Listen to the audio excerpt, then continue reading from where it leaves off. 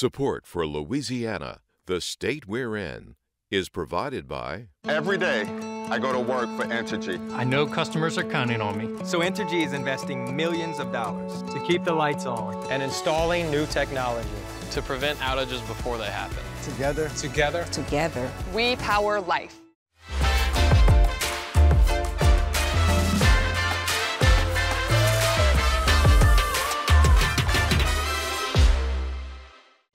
Additional support provided by the Fred B. and Ruth B. Ziegler Foundation and the Ziegler Art Museum located in Jennings City Hall. The museum focuses on emerging Louisiana artists and is an historical and cultural center for Southwest Louisiana. And the Foundation for Excellence in Louisiana Public Broadcasting, with support from viewers like you.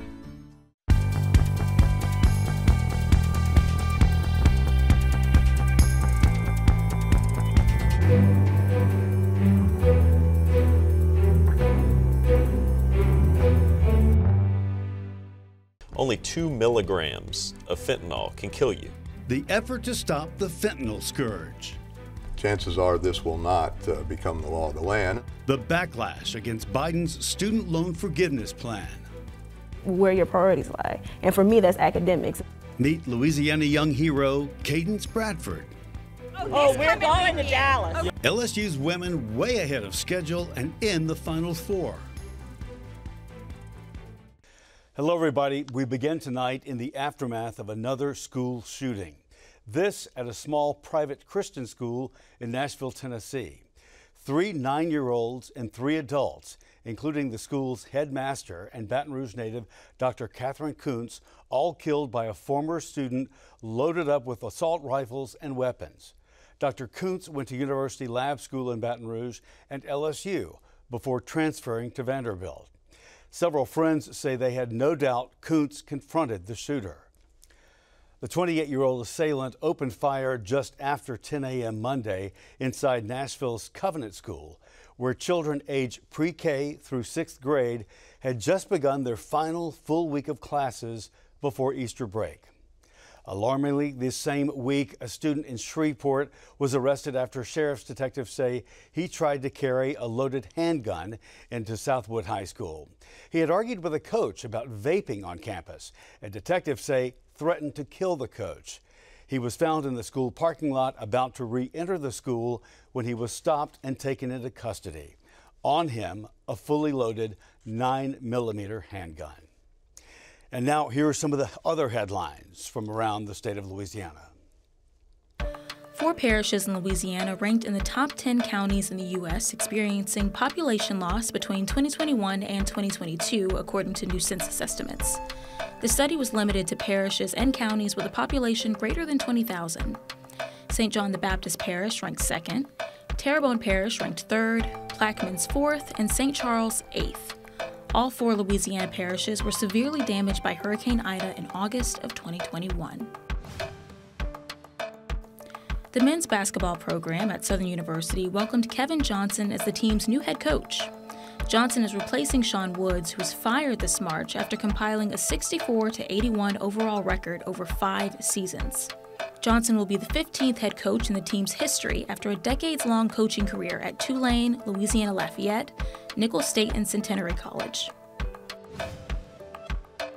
Governor John Bel Edwards announced last week that more than 100 abandoned oil wells in Louisiana have been plugged during the last 2 months. There are more than 4,500 abandoned wells across the state, with 70% of abandoned wells located in northern Louisiana.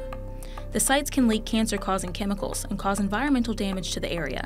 They also can emit methane, which is 80 times as potent as carbon dioxide. There are an estimated 2 million unplugged wells across the country, a problem the Biden administration's bipartisan infrastructure bill plans to tackle. Louisiana received $25 million in initial federal grant funds to begin the process. 2 officers from the Baton Rouge Police Department were killed in a helicopter crash early Sunday. Sergeant David Poirier was 47 years old and a 17-year BRPD veteran and corporal. Scotty Canzaro was 38 years old and a 16-year BRPD veteran, according to BRPD news releases. The helicopter crashed around 2:30 a.m. while assisting with a vehicle pursuit. Federal officials say the tail rotor of the helicopter hit a tree, causing it to fall into a field near West Baton Rouge Parish.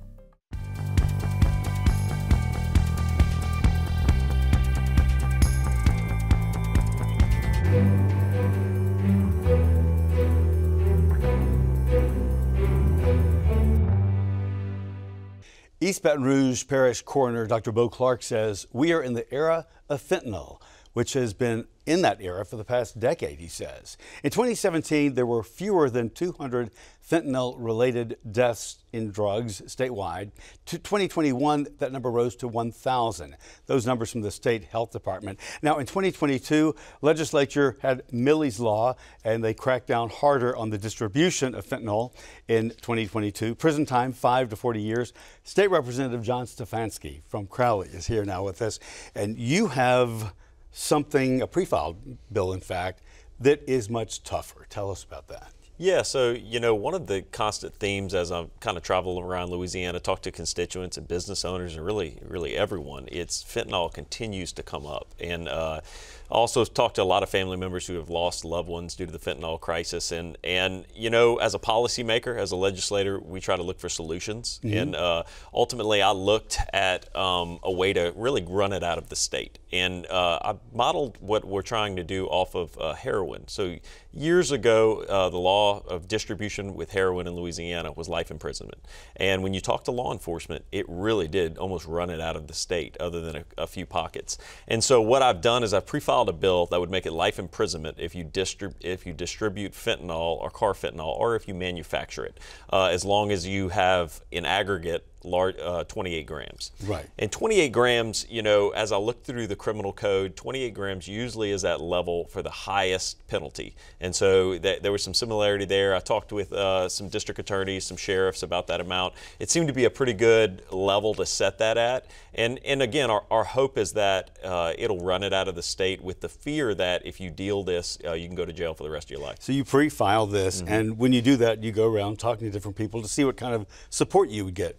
What kind of support do you feel you'd get on this? Yeah, I mean, look, the reception has been very positive. You know, even with a lot of people that ordinarily are not for increased penalties on crimes, you know, just in general, I've seen a lot of support for this. And look, it's because fentanyl is so deadly. It's killing, you know, hundreds of our citizens. It is a drug that oftentimes I believe the user has no idea they're taking, mm-hmm. and ultimately a tiny amount can lead to death. Only 2 milligrams of fentanyl can kill you. And this man from Georgia, of course. Yeah.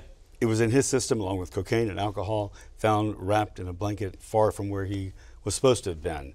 But just another tragedy. Yeah, horrible situation. And look, regardless of the intent from the person that ends up dying, it's just something that's incredibly deadly in Louisiana that we have to get rid of. And I think, look, it's going to take a multitude of efforts to try to do that. It's going to take a lot of education in the form of understanding that any illegal substance that you ingest right. on the market today could kill you, because fentanyl could be laced in there. Exactly. There is an explosion nationwide right now, different places. Santa Barbara, big wave of this, big bust of this.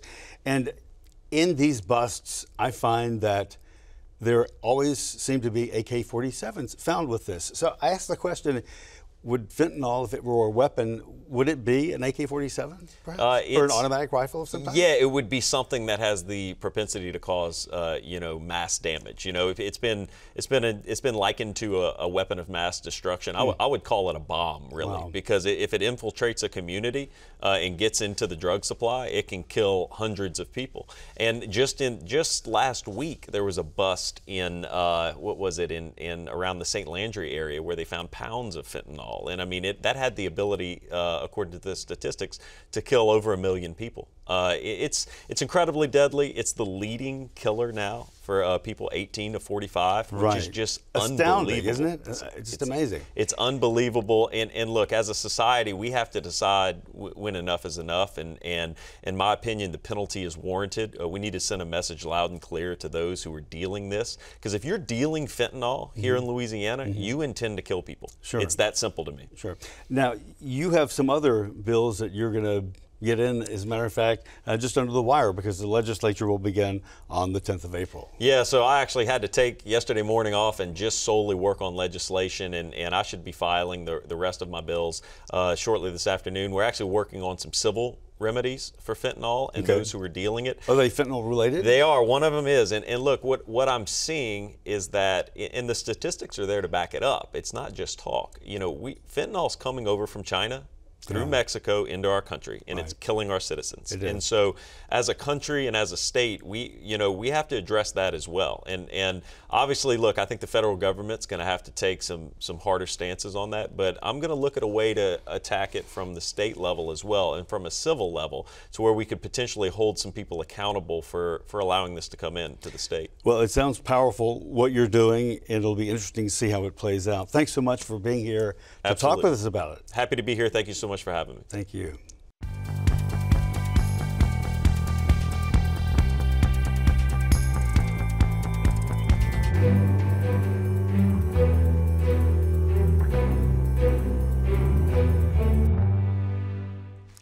Student loan forgiveness is once again on the political agenda. A $400 billion plan created by the Biden administration is now subject to congressional review, opening the door to criticism and a possible block by the GOP.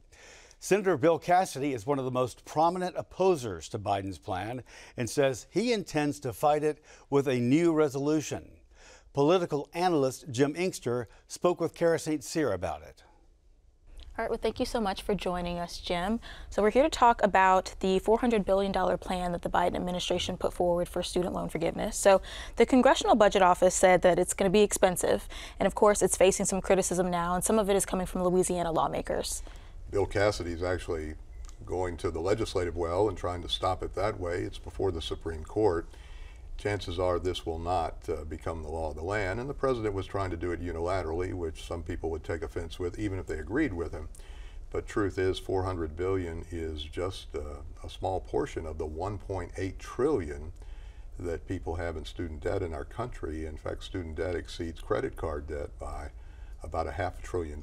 So a lot of people have debt, and this would have helped those with incomes under $125,000, $20,000 up to $20,000 of their debt. And Bill Cassidy says it's not a good idea. It's unfair to those who paid their debt, and it's unfair to those who didn't go to college. And so we have a stalemate. Republicans control the U.S. House now, so it may pass there, Cassidy's resolution, but likely to fail in the Senate. And also the president, I'm sure, would pull out his veto pen. And the Supreme Court, which is largely conservative now, seems unlikely to go along with it either. So it looks like each side may be scoring some political points, but in reality, I don't think either is on a good course at this point. So let's go back to the criticism. Bill Cassidy says that it's unfair. How is it unfair? He believes that some people didn't go to college and shouldn't have to pay the freight for those who did. And as we know, having a college degree is a great benefit already. And then, of course, there are some people, like probably Dr. Cassidy, yours truly, who paid off student loans, but college was a lot less expensive in those days. And those who are pointing fingers at Dr. Cassidy say, why would a man who has worked for the public and been paid by the taxpayers at Earl K. Long and in the U.S. Senate and in the U.S. House and in the state legislature, why would he be the one leading the charge? But I think he sincerely believes he's on the right course, and he's got a long way to go to get this where he wants it to go, and the president does as well. So at this point, it looks like this is dead on arrival unless something unusual happens in the next few weeks or months. What would be something unusual? Well, it would be if some people got a conversion and went along with Dr. Cassidy, but then President Biden would likely veto it. So I would say the odds of him succeeding are lower than the president, because the U.S. Supreme Court might surprise people. If he could snag 5 of 9 Supreme Court justices, he could get it done that way. And right now this case is before the highest court in the land, but as we know, 7 of the justices were nominated by Republican presidents who probably are not in the same thinking mode as President Biden. So what's our timeline here about how long until we know for sure whether Cassidy could be successful or, what the Supreme Court's decision will be? The Supreme Court will rule, I'm sure, by June, and Senator Cassidy, he'll know within the next month or two whether this happens or maybe sooner. So we'll know sometime in the next few months where this is, but the argument will not go away no matter what, and this has all kinds of layers of thought, including presidential powers, which goes beyond whether or not it's a good idea to relieve student loan debt. Right, so I'm pretty sure that you're right. We will be seeing this for a long time, no matter what the decision is at the end of the day. And surprisingly, even with TOPS, 650,000 people in Louisiana would benefit from this. So some are saying this is political for the president, who's up for re-election next year, because nationally, 43 million people would benefit from it, and most people don't like it when something that might be coming their way is not going to happen. All right, well, thank you so much for joining us and talking about this. Thank you, Kara.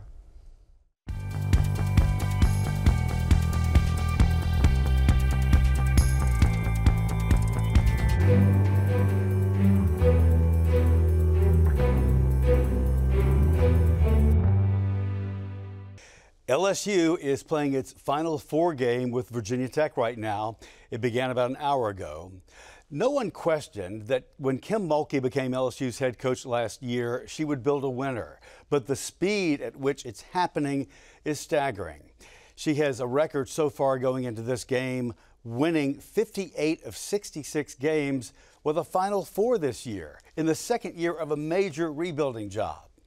Well, the past few days in Dallas have been magical for the team and the many fans who have followed them there. The L Club and LSU alumni hosted a Tiger Nation pep rally last night. Back on Tuesday, the team left for Dallas and fans gathered for a send-off party in front of the Maravich Center. Here's a look at that. The Tigers gave their fans the chance to send them off, like they have several times this year. But this time, they're headed to the Final Four.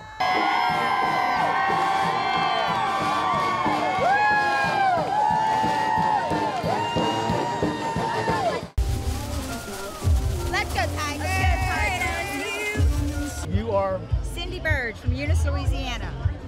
Betty McClellan, Gonzalez. I see you've got your front row seat for this event today. Yes. Think about it. Final Four. Unbelievable. Absolutely.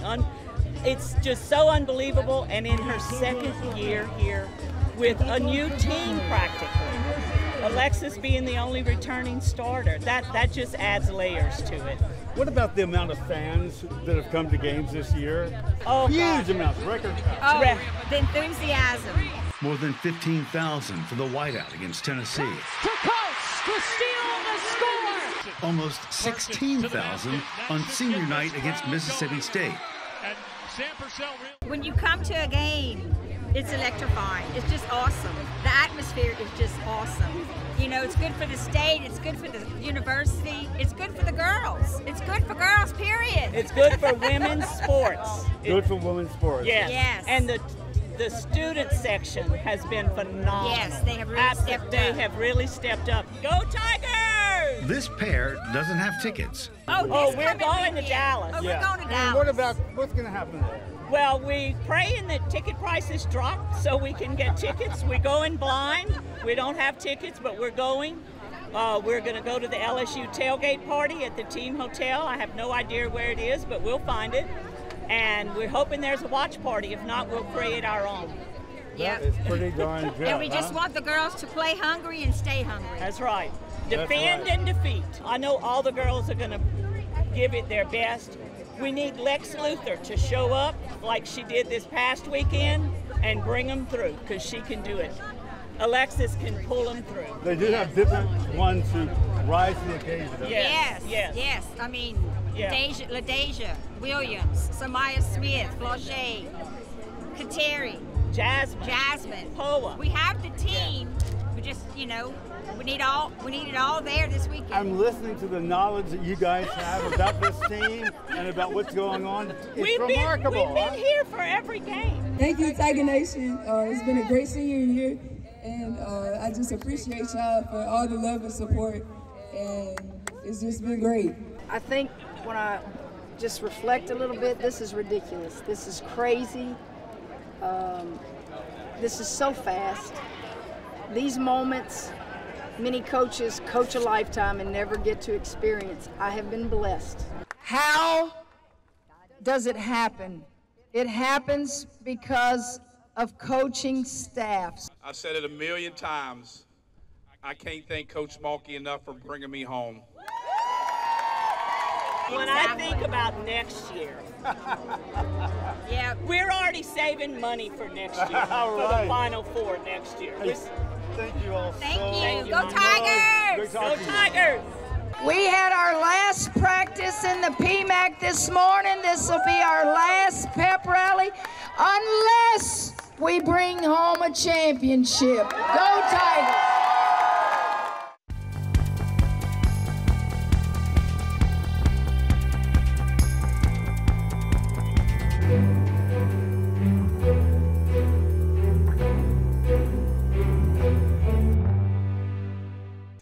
Tonight, we meet the first of LPB's 6 2023 Louisiana Young Heroes.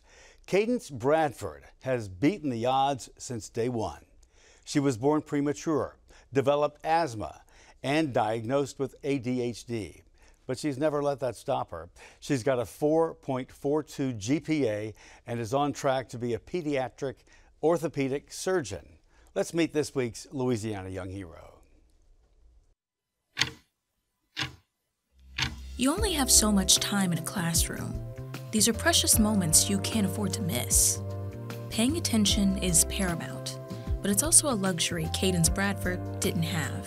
Think about your mind going like 100 million miles per second, and so you're like, oh, look at this, look at this, look at that. Oh crap, I may want to look and figure out how to spell a word. It was very challenging because you're feeling yourself being pulled in this direction, while all having something in front of you. Wow, so I mean that must have been really difficult, especially, you know, at such a young age. Yeah. You said it was first grade? Yes, it was in the first grade. Kaydence was diagnosed with ADHD when she was 6, joining the more than 6 million other kids with this disorder. The acronym means Attention Deficit Hyperactivity Disorder, and the symptoms are exactly what you might think. Not being able to focus, frequent outbursts of energy, and fidgeting. Well, at all, I didn't notice it at all. To me, it was just her. She liked to play around. She liked to run around. She liked to cartwheel. She liked to jump up in the middle of Walmart and start singing My Country, Tears of V, and get round in applause. That was just her personality. Well, how'd you find out? I found out from her first grade teacher, Miss Warren. She pulled me on the side. She said, don't freak out, because a lot of parents freak out when they hear this. My son has it. So I think you should get her checked. The reason I finally decided to say something to you is because Kaydence sat down on the floor and scooted from one side of the room to the other side of the room on her butt. So it was the butt scoop. It was the butt scoop. She was like, that was the final thing that lets me know that. That diagnosis didn't hold Kaydence back. She found the right treatment. She went from a BC student to straight A's. She's able to maintain so well, she's an active member of 5 different academic and social extracurriculars. She's a student council vice president at Liberty High School. She's president of the Key Club. She's a junior representative for the National Honor Society, head ambassador for student ambassadors, and a biomedical chair of the Pink Week Committee. She led a week-long effort to bring awareness to breast cancer.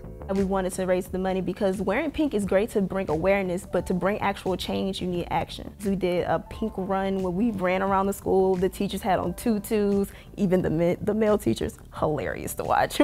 But we also had different sponsorships, including Trader Joe's. She ended up raising $2,000 through her efforts. Miss Devitt, she's an English teacher who is a survivor of breast cancer, and she almost cried at the end because she was like, you know, it's amazing to see just the younger generation actually trying to bring change. This is only the tip of the iceberg for Kaydence. Did I mention she's also a student athlete? A volleyball player, to be specific. My mom suggested volleyball because that was her love. That was what she loved. So she was like, okay, just try it. And it was that first ball when I passed it. I mean, it was a pretty, well, looking back, it was a pretty ugly pass. But that feeling I had when I just finally got the ball up, I was like, yes. So just having that connection was actually when I was in the 6th grade. So after that, I was just full-blown volleyball. How do you manage your schedule? So my schedule, it's been a work in progress, as in I've learned from my failures and learned sometimes you're gonna have to say no because you have to prioritize where your priorities lie. And for me, that's academics. No matter what I'm in, my academics will always come first. Kaydence plans to start college on the pre-med track. Her goal is to become a pediatric orthopedic doctor. She sent out several feelers for schools, and she's certainly got the drive for it. Kaydence has accomplished a lot. more than most kids her age. But of everything she's done, and everything she will do, her mother says she's most proud of who her daughter's become. I'm actually proud of her personality. You know, education is good, you know, her intelligence is good, but it's her personality and her giving nature. Like I say, everybody loves her. Everybody that comes in contact loves her. Everywhere we go, she has overcome so much till it's amazing. We can't even go into all the details of what she has overcome, the things that she has saw. They like to call her the Southern University student, extra student, because she literally was on campus with me all her life. I just can't stop talking about this little girl. I'm just so proud of her. What an inspiring story from her. And everyone, that is our show for this week. Remember, you can watch anything LPB anytime, wherever you are, with our LPB PBS app. You can catch LPB news and public affairs shows, as well as other Louisiana programs that you've come to enjoy over the years. And please like us on Facebook, Twitter, and Instagram. For everyone here at Louisiana Public Broadcasting, I'm Andre Moreau. Until next time, that's the state we're in.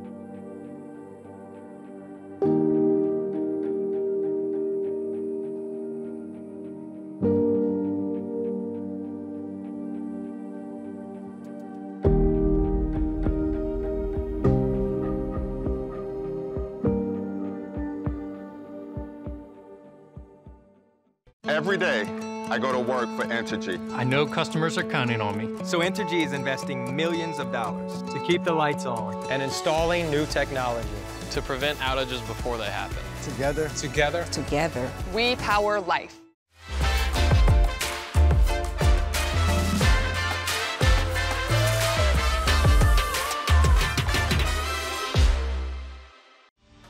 Additional support provided by the Fred B. and Ruth B. Ziegler Foundation and the Ziegler Art Museum located in Jennings City Hall. The museum focuses on emerging Louisiana artists and is an historical and cultural center for Southwest Louisiana. And the Foundation for Excellence in Louisiana Public Broadcasting, with support from viewers like you.